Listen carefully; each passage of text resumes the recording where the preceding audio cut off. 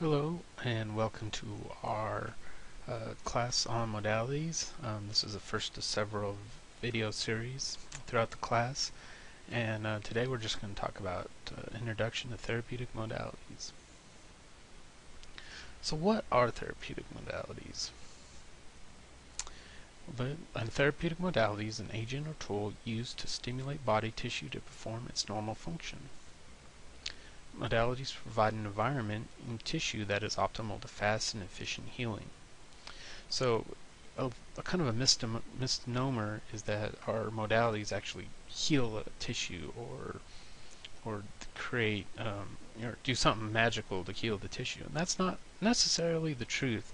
Our bodies are actually pretty good at healing itself, but it can take sometimes it's not on the same timetable as getting a player ready for a big game the next Saturday. So the modalities are something we use to kind of help to stimulate that tissue and create an optimal environment for fast, efficient healing.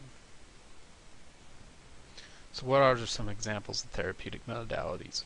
Well, modalities are the tools of the athletic trainers. Anything we use, ice cups, ice baths, ice bags, heat packs, ultrasound, diathermy, all those are examples of modalities. So right now we're going to go over some important terms that you'll hear a lot throughout this class. And the first is wavelength. What is a wavelength? That is the distance between the peak of one wave and the peak of the next, or the trough of one wave and the trough of the next. Another important term is frequency, and this is the number of wave oscillations occurring in 1 second. So the amount of peaks and waves, peaks and troughs that occur in 1 second. These are the units are described in hertz or Hz. And also you'll see on some of the machines pulses per second instead of hertz. It'll interchange between hertz and pulses per second, but both are just describing frequency and are the same thing. So wavelength and frequency velocity. Velocity equals wavelength times frequency.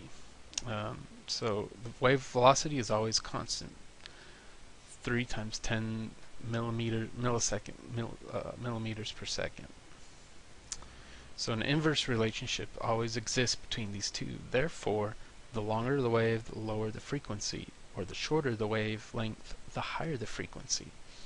So that basically what we're saying is if you have a longer wavelength, so that distance between the peak and the peak are longer, you're not going to be able to fit as many peaks in 1 second, whereas a shorter wavelength you're going to be able to fit more of those peaks in 1 second. Some more important terms that we'll go over are radiant energy, a process by which energy in various forms travels through space or a vacuum. All matter produces energy in a form that radiates heat. If a force is applied to an object, radiant energy can be produced by the movement of electrons. So all these modalities are creating some kind of heat or radiant energy, and that's real important. That's kind of the basic. That's what we're dealing with. That's what we're working with. Bakers work with dough. We work with radiant energy.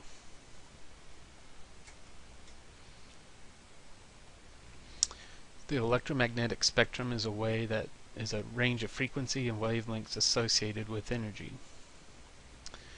Acoustic spectrum is the same thing as the electromagnetic spectrum, but it deals with the frequency of wavelengths of sound waves. So here's an example of the electromagnetic spectrum. As you'll see, some of the lower frequency are the AM radio, shortwave radio, television, FM radio. We do deal with a little bit of microwave in diathermy, but most of what we'll deal with is in this section right here, right there. Radiation characteristics. So all radiations in the electromagnetic spectrum share several characteristics. They may be produced when sufficiently intense electrical or chemical forces are applied. They all travel readily through space and equal velocity. Their direction of travel is always in a straight line, and they may be reflected, refracted, absorbed, or transmitted depending on the medium.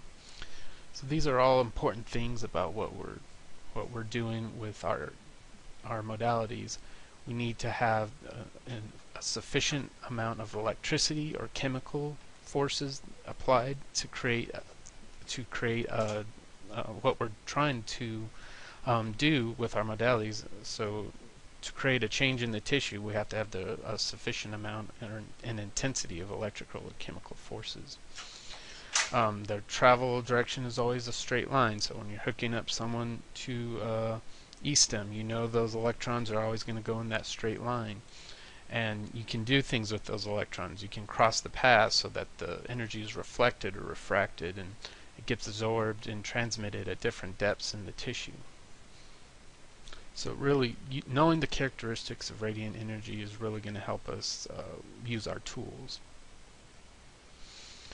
So the laws of electromagnetic radiation. Reflection, that's the bending back of light or sound waves from a surface or medium.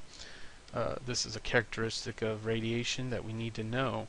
When you put in ultrasound on someone, it's not always going to be a perfect straight line. There's going to be some reflection and refraction from the tissues. Refraction, the change in direction of a wave when it passes from one medium or type of tissue to another. Some other laws of electromagnetic radiation are transmission, the propagation of energy through a particular medium. Usually we're talking about tissue to deeper structures. So this is the transmission is a way of getting the energy from one source and into another source and through a particular medium. Absorption, energy that stimulates a particular tissue to perform its normal function. So we're transmitting the energy of ultrasound through our ultrasound gel and the tissues of a athlete so that it's absorbed at a deeper level, and that tissue performs a normal function or creates an environment for that tissue to perform a normal function.